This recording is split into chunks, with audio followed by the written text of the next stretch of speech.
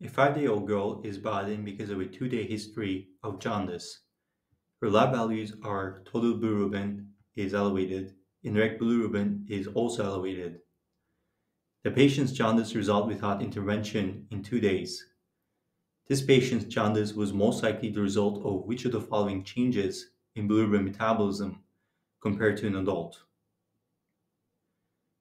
Now, this newborn presenting with elevated indirect bilirubin levels with jaundice that self-resolved on its own is going to be a classic presentation for benign neonatal hyperbilirubinemia. Now, in order to answer this question, we have to know the pathophysiology of benign neonatal hyperbilirubinemia. Now, newborns can classically present with jaundice, and one of the reasons why this can occur is because when red blood cells are broken down, unconjugated bilirubin is going to be released into the blood. And remember that in adults, the life of a red blood cell is going to be around 4 months. But with newborns, the life of a red blood cell is going to be around 3 months. So we're going to have a higher turnover of red blood cells in newborns. As a result, we can generate more of this bilirubin in newborns. So the bilirubin production in newborns is going to be increased. So we can cross out answer choice D.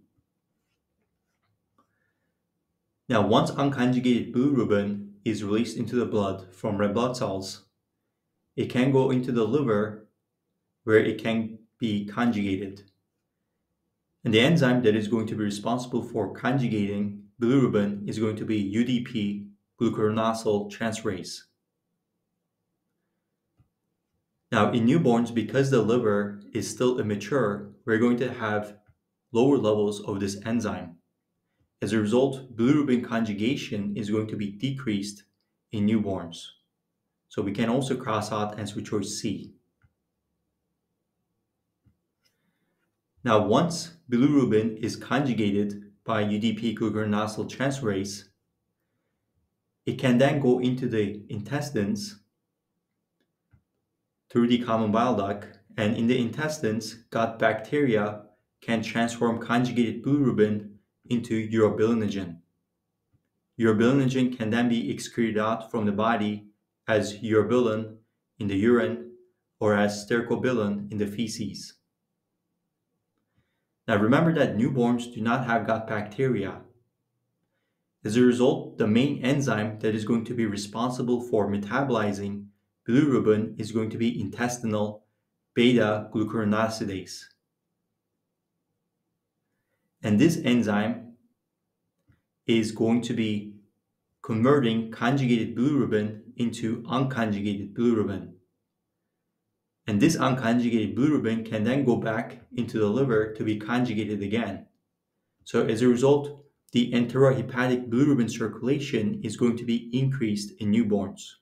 So the correct answer is going to be answer choice B.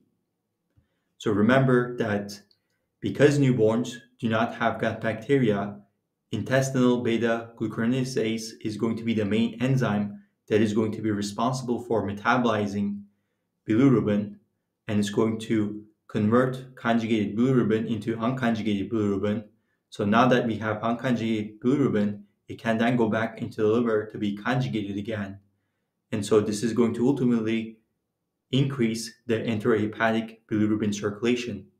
So we're going to have this circle going on within the intestines and the liver as a result.